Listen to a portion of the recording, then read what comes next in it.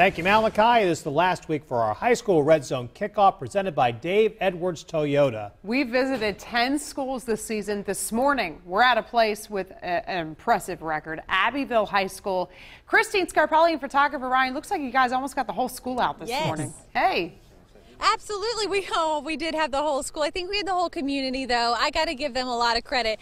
And real quick, photographer Ryan, I always make him work, but the chairs up there, those are fans that are ready for the playoff game tonight. They set those out on Tuesday. Is that not the most impressive thing, guys? They are ready for this playoff game. But what I love about Abbeville High is there are so many different interests, groups, and they all impact the community in some really special, significant way. So right now we're talking with teacher cadets and our cheerleaders behind them this morning, making them look fantastic, as they do. We've got Taylor, representative here, talking just a little bit about what the teacher cadets looks like here at Abbeville High. And I got to admit, I did not know exactly a ton about this program and maybe what you do. So explain just a little bit about what that looks like here at Abbeville High. All right, so basically what Teacher Cadets is we're a class that is created by a company called Sarah, which runs the entire Teacher Cadet organization throughout the state. Oh, wow. And what we do is it provides an experience for students who aren't sure whether or not they want to be a teacher or not, to be able to get out and have field experience in a classroom and be able to have that experience in teacher. High school, before you even get to college and have to declare a major. So do you have to like kids?